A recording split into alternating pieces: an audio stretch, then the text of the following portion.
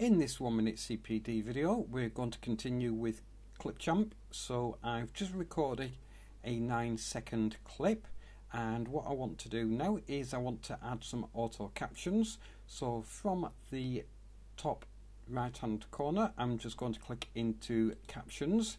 I'm going to turn on to auto captions, and I'm going to select the language that I want. I'm just going to click on turn on auto captions, and there you can see it's just generating, and then you can see the video that it is actually translated.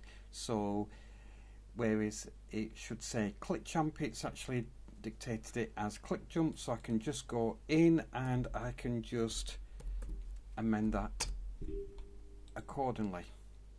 The main benefit using ClipChamp is that the captions are embedded. You can then just export the video.